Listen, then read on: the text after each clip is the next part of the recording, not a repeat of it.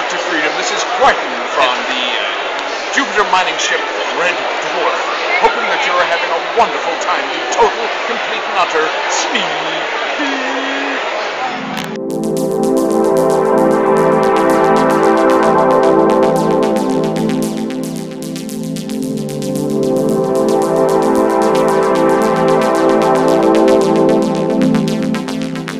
Howdy, folks. Dr. Freedom here with the Times for Dr. News from in and around the universe that may or may not make you go, damn, it's been quiet. But that's because we're in between series right now. Of course, you know, Series 12 not coming out till 2020. I only wish some other people would realize Series 11 ended how many weeks ago. Now, the big buzz is apparently Gwendolyn Christie was spotted in South Africa. And I'm like, people are already jumping up and down going, what if she's in Doctor Who Series 12? What if she's in Doctor Who Series 12? What if she's in Doctor Who Series 12? And I'm like, I'm sitting here being subtly reminded.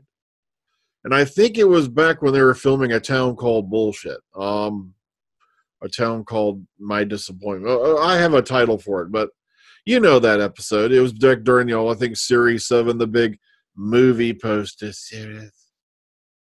Yes, A Town Called. You know, Ben Browder was in it for all of 5 minutes. You know, and they're making a big deal out of that he was starring in it, which was okay because I loved him in Farscape, amongst other things. You know, SG-1 and whatnot. But back during when that was being filmed, it was being filmed over on the one side of Spain.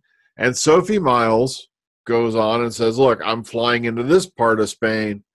And then you got Moffat sitting there tweeting her on. This is back when he had a social media account. Spin that fireplace, blah, blah, blah.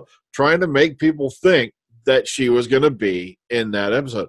And, of course, a lot of people fell for this little rhetoric going on Twitter, jumping up and down going, oh, Madame de Pompadour's coming back. And it's like, filming's over here. She's going over there on the exact opposite side of the frickin' country. But nobody wanted to listen. And sure enough, it turns out, of course, as you all know, history is now being set that she wasn't in A Town Called Sadness or whatever you want to call that episode. To me, it was, you know, it had its good points. It wasn't horrific, but still. Oh, God, Series 7. Oh. But so please do not take the fact that if you've been hearing about Gwendolyn Christie being cited, it doesn't mean a goddamn thing. It really doesn't. She could just be down there for shits and giggles. Matter of fact, you've seen, you know, a lot of the cast members in that one photo out there hanging out on the beach because it's nice and hot down there right now. Meanwhile, I'm stuck here in the armpit of Ohio, and guess what's going to happen tomorrow? It's going to 61 degrees tomorrow. Now, yay, that's good. It's going to rain this whole time. Yay. Okay, well, that's if you're a rainy day person. But then it's going down to 17 degrees that night, tomorrow night. 17 degrees. That's 17, not 70. 17. Fahrenheit. All right, everyone. Chill. Ugh. Can we say flash freeze, children? Yes. Oh, okay. So, just to give you an idea. But please, do not jump up and down and assume that Gwendolyn Christie. Of course, we're not getting a whole lot of news out right now. And also, you know, you've seen the various photos have been coming out of, you know, the Doctor Who production down there. But the problem is, you can tell most of those were taken on the same freaking day. They're all wearing the same clothes, same shoes, same everything. And they just spaced them out to make you think, okay, oh, they're giving us lots of stuff. No, they're not. Except for, of course, you know, the pool party photo with, you know, Mandip Gill and her gang. But let's get to the stuff you want to see. Let's get to the stuff you want to hear. Let's get to the stuff that's going to make you go bubbly. Yeah, all right, here we go. Let's start. All right, right off the bat, we got Doctor Who Magazine coming out tomorrow. Tomorrow, I love you. Tomorrow. That whiny little kid needs to shut up. Okay, the issue 535 of Doctor Who Magazine will be out tomorrow. Look at this lovely cover. There's Meglos. There's Melka. There's that swamp guy from Malzerius. And there's the Famasi. You remember the Famasi? Those really, oh. You know, basically like the iguana people, you know, from way back in the day from, heck, it's going to hit me in about 10. The Leisure Hive, see? The hard drive's running. It's getting there. So, of course, Keeper of Traken, and, of course, Full Circle, and, of course, well, Meglos. But some nifty stuff in there. Also, I heard they're skipping the Time Team this month. I don't think it means anything. I think they're just taking a month off. I don't know. All right. So look forward to that. Bam. Here you go. Now, when is Jodie going to appear on David Tennant's podcast? Oh, David Tennant's doing a podcast. Why is David Tennant with this face doing audio? I don't know. Okay, but apparently the word is that she'll be on February 11th. So this coming Monday, she'll be a guest on his third episode, for the cast. I have not yet had a chance to listen to any of his cast quite yet, so I've been meaning to, and it's like I'll be getting around to it. So if you're interested in the David Tennant, appears with yada, yada, yada, or David Tennant does a podcast with, here you go. Here's some info you can use if you want it. Now, Whoopi, you remember Whoopi, Whoopi wanted to be Dr. Whoopi. You see right there, it writes itself, Dr. Whoopi. I don't know if I told you this last time, how I wanted to be the first female Doctor Who. And the American version of Doctor Who ends up in New York and is me. Now, because to me, we don't have a Doctor Who, because we Americans don't have that character who is traveling through dimensions and time.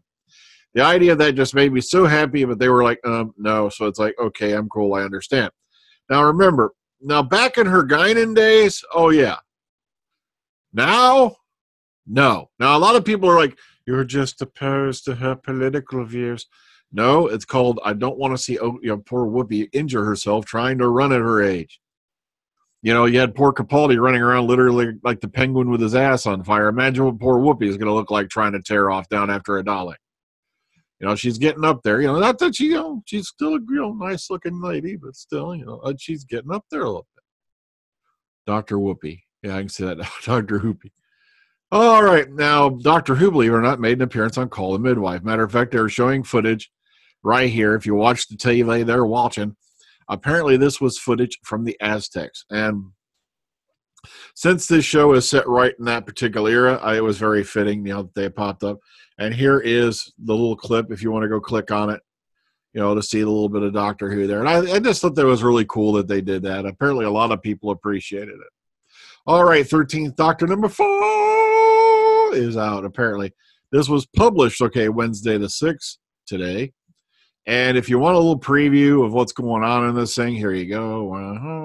Look at all the covers.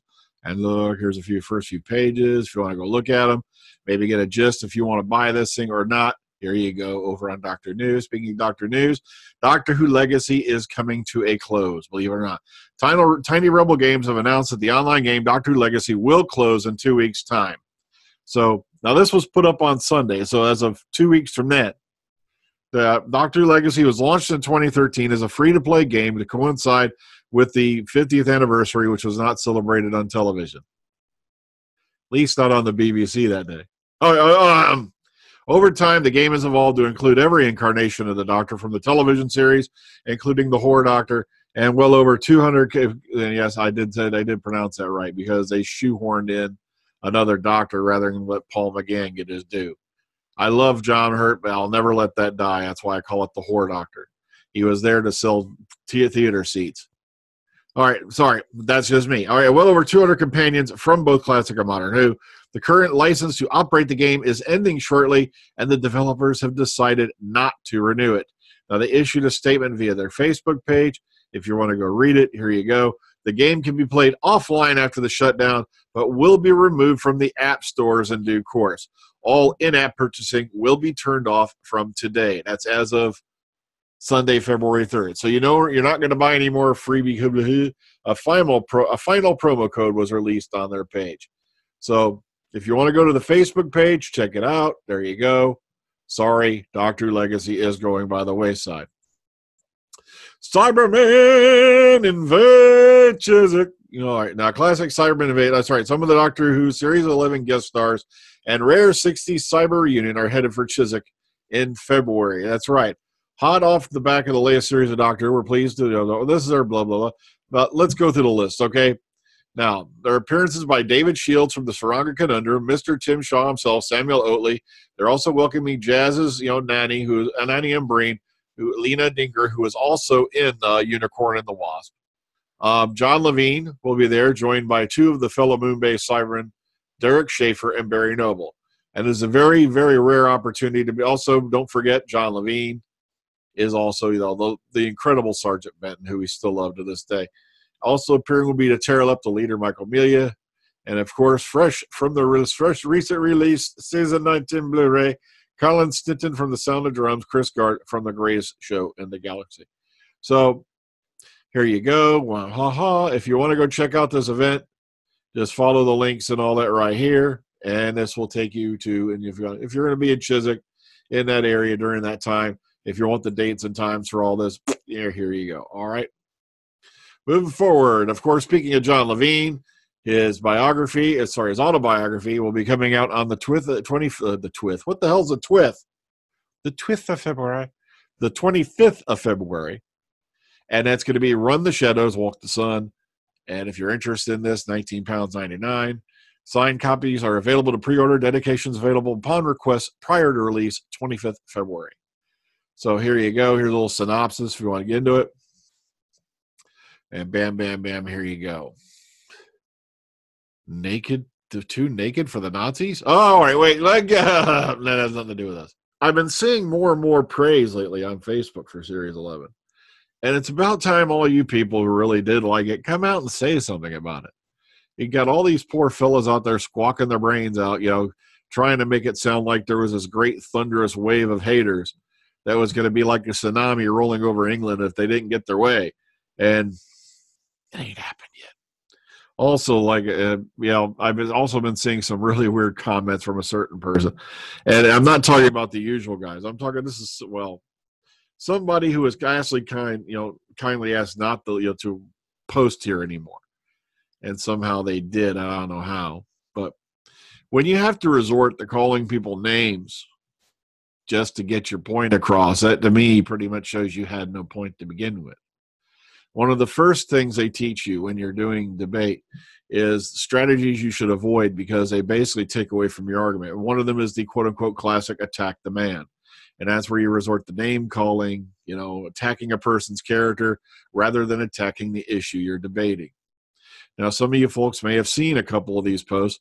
It's like David or whatever your real name is, because you are a coward. You've been hiding behind a fake name now for how many years, yet you go around criticizing other people who have the nerve to come out on camera with their real names and state their opinion.